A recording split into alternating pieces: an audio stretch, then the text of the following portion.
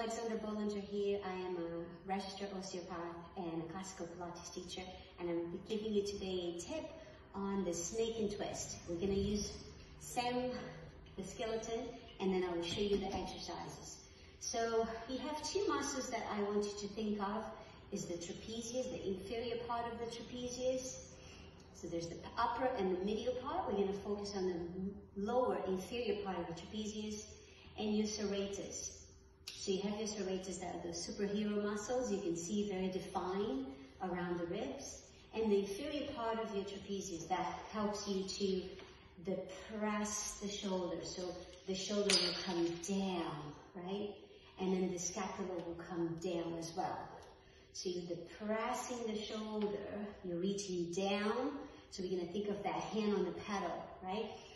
And when your hand is on the pedal, you're reaching down and you're engaging the scapula, the serratus, and the inferior part of the trapezius, okay?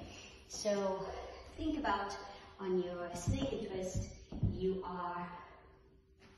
get your shoulders here, and the serratus and the trapezius is responsible to depress the shoulder.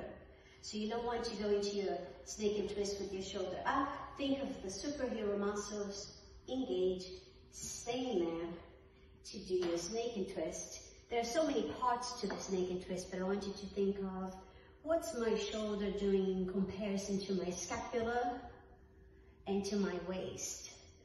And I don't let that pedal bring my shoulder up. I keep depressing my shoulder into my scapula, into my waist, and I keep it there the whole time. So think shoulders away from your ears and depressing the pedal down so it doesn't pop. Press down. Yeah? I hope that was helpful. Let me know in the comments.